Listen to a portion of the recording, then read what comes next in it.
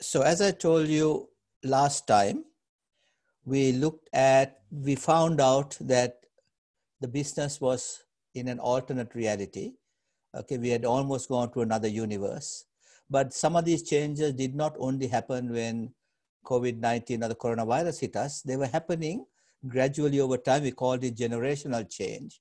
But then they got supercharged when the pandemic hit us. So in part one, we looked at the political and social alternate reality. We looked at things such as flattening the curve, cancel culture, Black Lives Matter, all of these issues we covered. These, as I told you, were already happening, but they were essentially supercharged when the new normal of COVID-19 hit us. So we covered 35 shades of this new normal in part one. And now we are going to look at 9 more shades covering the area of economics in this area. Okay, so the 9 further shades, and I'm going to call it Crazynomics, because you see that the world of economics seems to have gone crazy.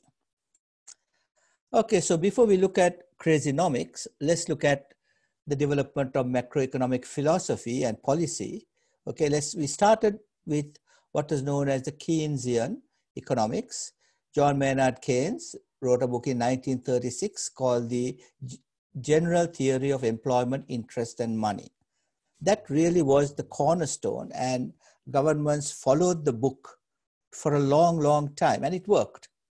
Okay, essentially that when there's a downturn, governments are supposed to run large deficits by spending more money than they took in terms of taxes to prop up the economy.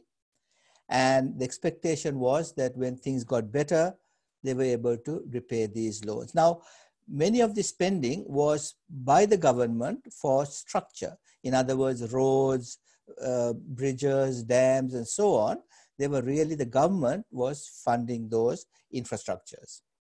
Okay, so essentially, we increase government expenditure, reduce the taxes, and hopefully that have enough money with the people who are working on these infrastructure projects to be able to buy more things and therefore stimulate demand.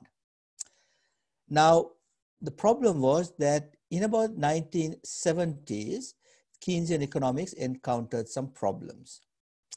First of all, there was both high inflation and high unemployment. Now, they couldn't understand this. Why? Because, yes, if there is more money for people to spend and there's a limited amount of goods being produced, then the prices will go up. But that is what we call inflation. But why is it that people are also unemployed? Okay, if there's a demand for goods and services, then companies and so on should be hiring people, and therefore one should have employment. But normally they move in opposite directions, but this time they actually move together. And that was given a new name called stagflation. So we now had the next economist who came up, and that was Milton Friedman, who came and said, no, what Keynes was doing is not right. What we should do is what is called monetarism.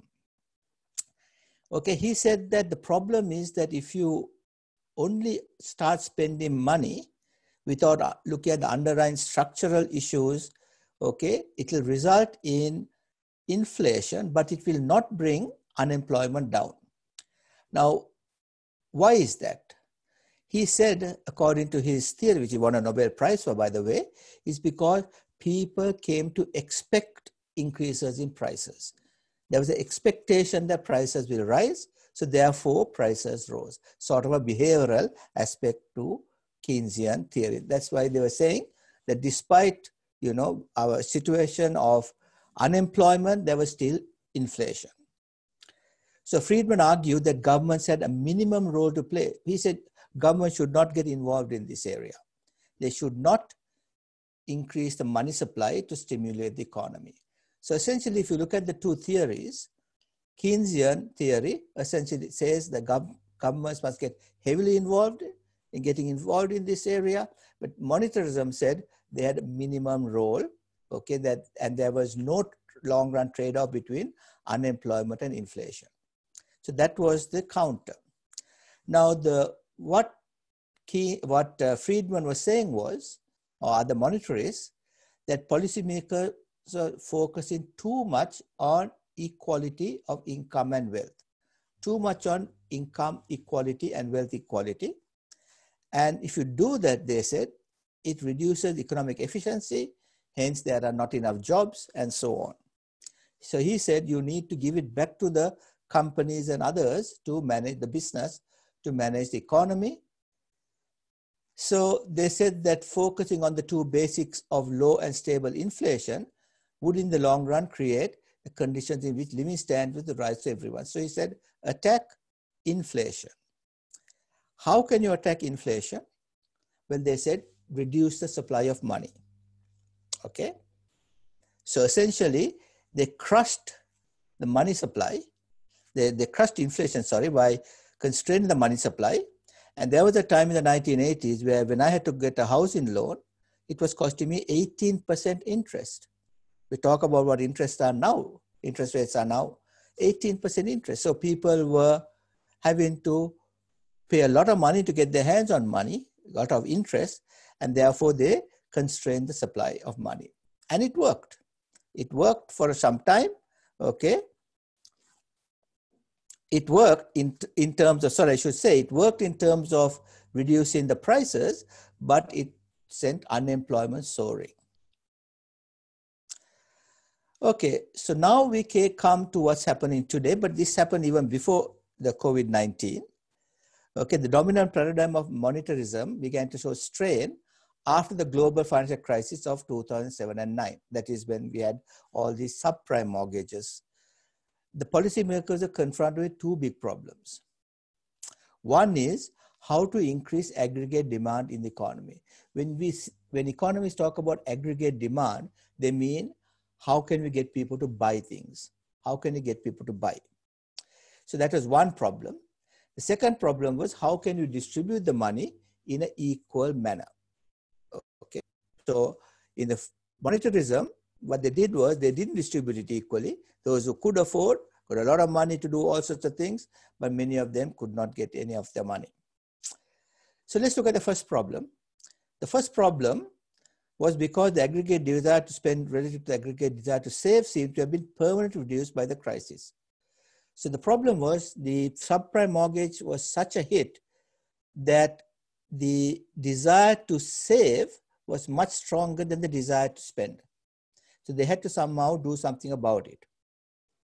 To fight the downturn in spending, central banks slashed interest rates and launched what is called quantitative easing. Now, another term for quantitative easing is money printing. Now, it's not that they actually print physical notes. They give electronic transfer to banks, okay, electronically to increase their ability to spend that money, okay, and give the loans to people themselves.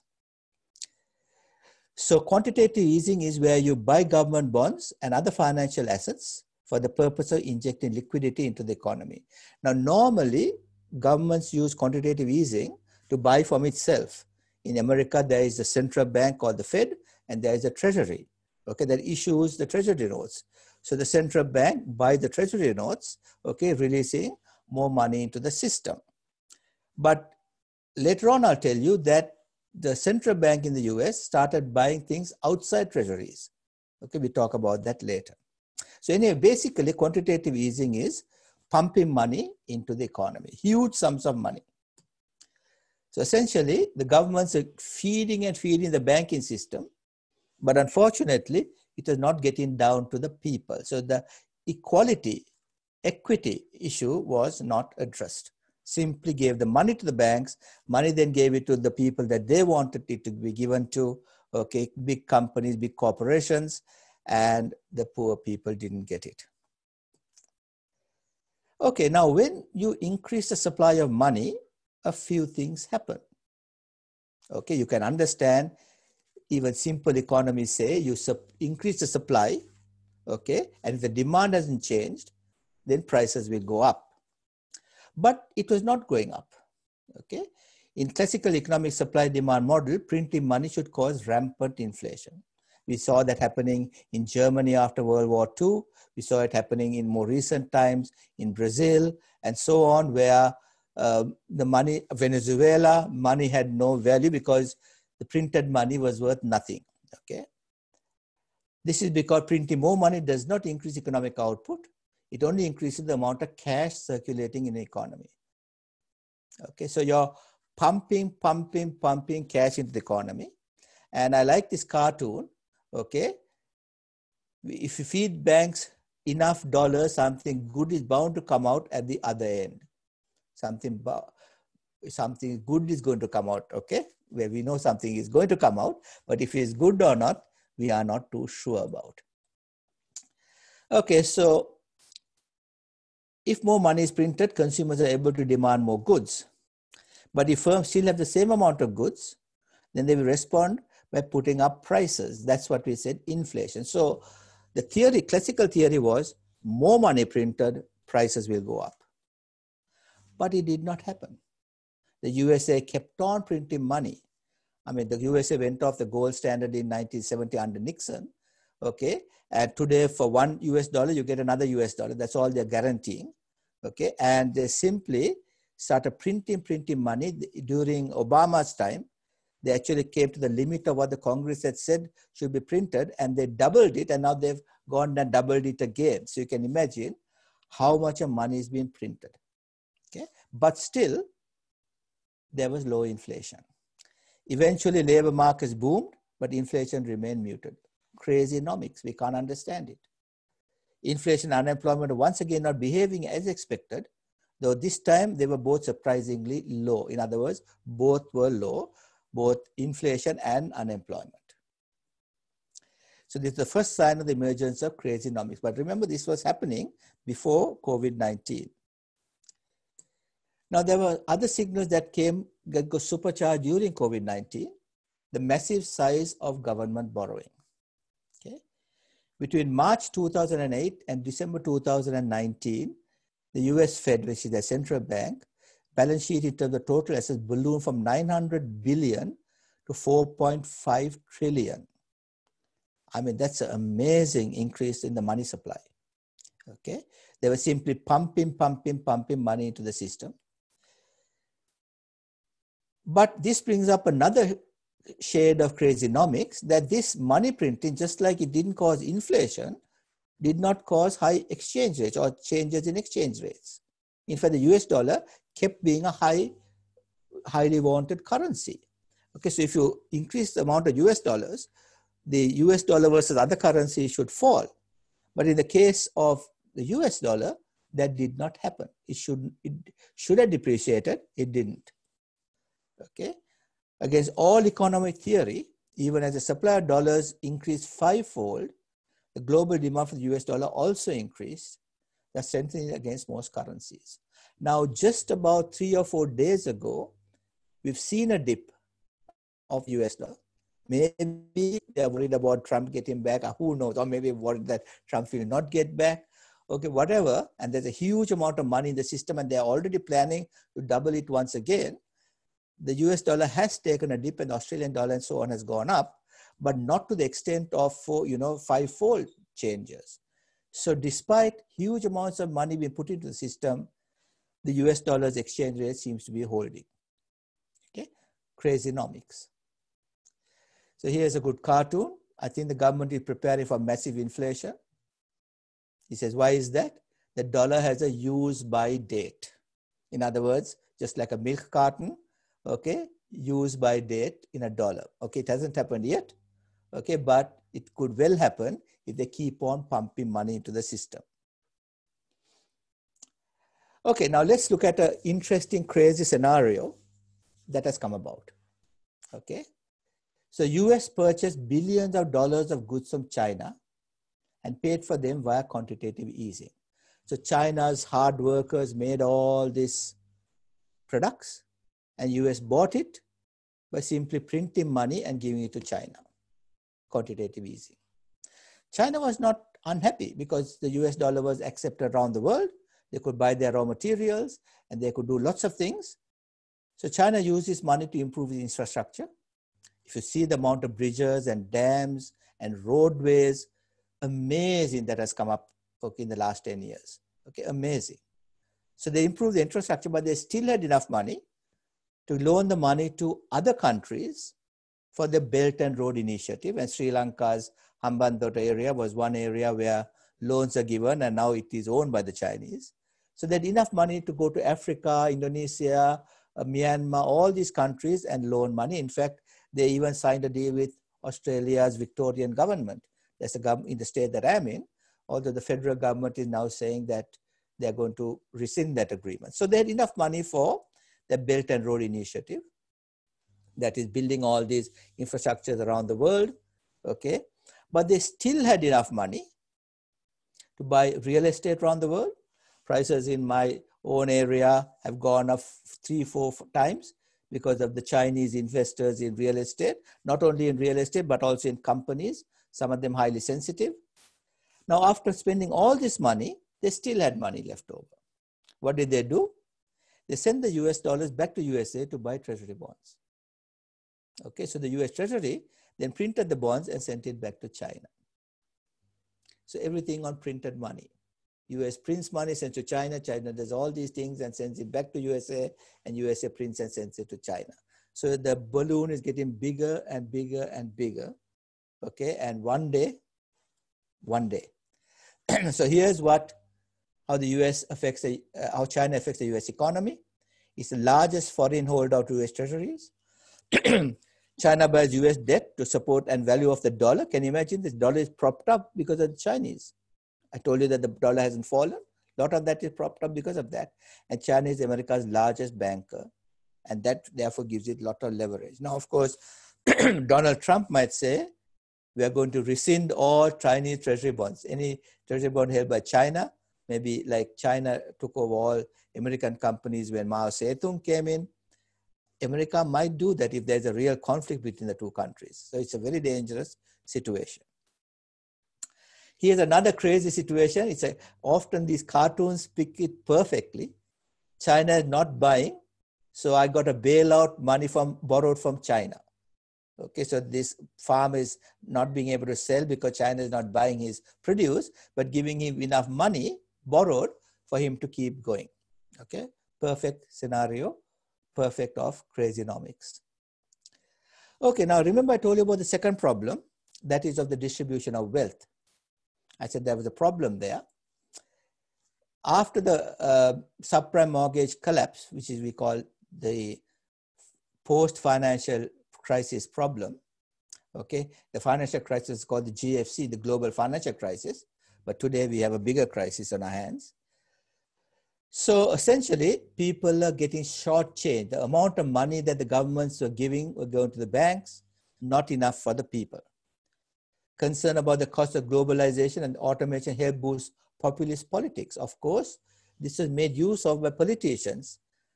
Donald Trump, in the famous Make America Great Again, was saying, look, y'all are not having any money, not because we are spending money on profits and so on. That is because the Chinese have taken your jobs. Okay, so this Make America Great Again was also one of the things that came up because of this area of globalization. Economists ask in whose interest capitalism has been working. Some worry that big firms have become too powerful. In Australia, we're now trying to tax Google and Facebook. I don't think they get far, but they're trying to do that. Others worried about a globalized society that was too sharp-edged, or the social mobility was declining. So because of this concern, at least the Americans did a show recently where they got the CEOs of Amazon, Apple, Facebook, and Google, called the Big Four really. They were grilled by the US Congress about their competitive tactics during the high-profile antitrust hearings. They commenced in July 2020, okay, months ago. Australia is also trying to do this, but essentially, I think they are simply too powerful to do anything. Okay, so COVID-19 was the final death blow to monetarism. In other words, suppressing supplies, okay, trying to control inflation. It actually destroyed monetarist economic policy with the force of a nuclear bomb. Okay. Supply chains and production were disrupted simultaneously. This resulted in both raw materials and finished goods becoming harder to come by in every country simultaneously. This should have caused prices to surge, but notwithstanding some short-term profiteering in essential goods, prices remain stable. So despite us thinking that prices should go up, prices remain stable. In other words, there was not significant inflation. So essentially put monetarism to rest. Now the bigger impact of the pandemic has been on the demand side, causing expectation for future inflation and interest rates to fall even further. People are worried. What are we going to do with our money? Okay, we can't put it in the bank because there's hardly any interest there. People are wanting us to spend, but we want to be safe. Okay, so the desire to invest has plunged. People across the rich world are now saving much of their income. In fact, there was an article in the newspapers the other day that people are hoarding the $50 Australian notes. The $50 Australian notes are simply being taken off the banks and put it under the bed. Okay, huge amount. So they're not spending. In fact, there's nowhere to spend because everyone is in lockdown. So you can see over the years how inflation and household savings has gone down. Okay, so essentially you would expect that if people want to spend money, okay, then there would be, if there's a low interest rate, then why save it? I mean, no point saving it, let's spend it, but that's not happening. Throughout the years, you can see it has been a downward slope. So really, there is a great concern about the need to get back to full employment. In countries around the world today, unemployment is now a big issue. How do you get back to full employment? Even before COVID-19, policymakers started to focus again on the great effect of a bust and boom business cycle on the poor, okay, and on the consequences in terms of distribution of wealth. But with the advent of COVID-19, as the economy has been hit with a crisis that hurts the poorest hardest, a new sense of urgency has emerged. Devising new ways of getting back to full employment is once again the top priority for economists. So how do we do this? How do we get back to full employment? Well, currently the Australian government, the US government and so on is pumping in huge amounts of money to us personally. In Australia, if you are a wage holder, you can get either a job keeper or a job seeker allowance to keep going, at least is, I think now it's till October or something. They're pumping huge amounts of money to us directly with the hope that we'll buy more stuff. Spend. But where are we going to buy the stuff if you're under lockdown? So most people are simply saving. Demand has not got stimulated. So that is not working. The of simply giving people money to spend is not working. Now, one interesting sideline on this is that governments, surprisingly, are giving us money, are spending money on people. They were not always like that. This enormous fiscal stimulus by governments around the world has calmed markets, stopped businesses from collapsing, and protected household income, at least in some of the economies that are having the governments to prop them up. Okay, so essentially this fiscal stimulant is either to cut taxes, to get therefore to people to spend more, or raise the government spending to get them to take the money and spend. The whole idea is stimulate demand, get them to spend, either spend their tax cut or spend their saving. So there's hoping that because the interest rates are low, there's no incentive for people to save. That's the thinking, but it's not happening. This has proved wrong, that government policymakers cannot fight downturns. They can. So the monetary said, ask governments to, don't get involved. The governments need to get involved, and COVID-19 has proved that it must get involved. So that's a good thing that they got involved. It has created a new normal that was unimaginable prior to COVID-19, that governments would actually place health and safety of its citizens above politics and close the economy down despite significant resistance from its populace, many of whom lost their sources of income. So there was a lot of resistance, especially from younger people, from businesses. Don't close the economy down, okay? But most governments, at least in even in the developing countries, close their businesses down. Okay, so that's interesting. But for how long can governments keep doing this? How long can they keep on spending money with a stimulus package if they can't go on forever?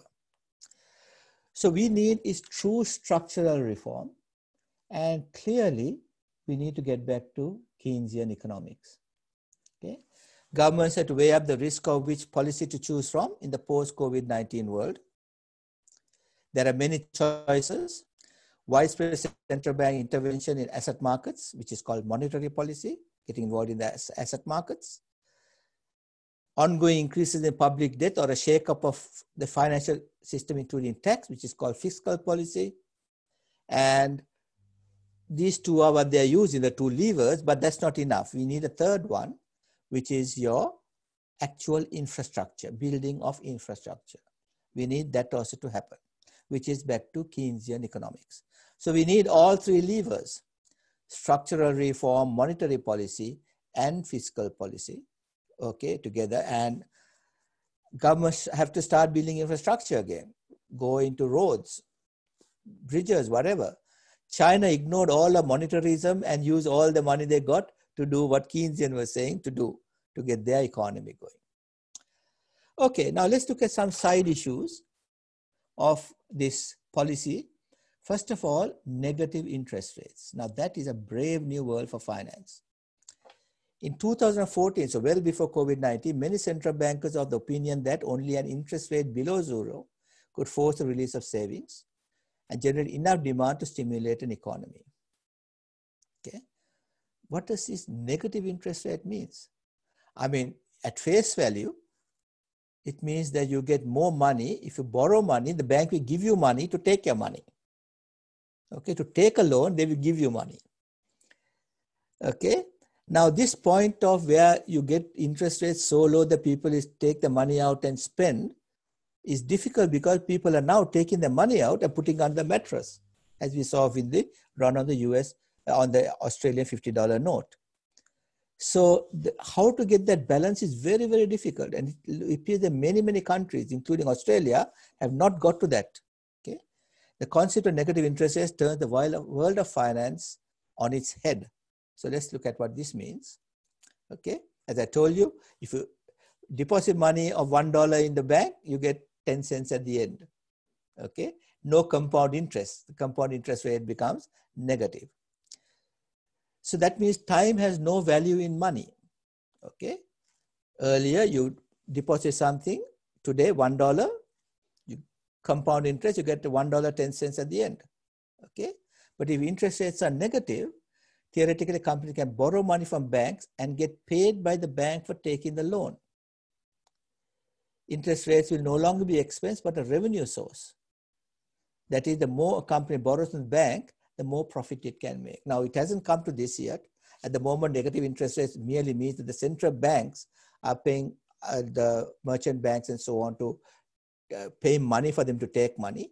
But when it flow on to the consumer, if it does, the whole of finance has turned on its head. Capital budgeting decision rules will be reversed. Okay, we have something called the weighted average cost of capital, which is the combination of the risk-free rate, the share market rate, and the cost of debt. Okay, so we have something that we say that the risk-free rate is lower than the return on the market.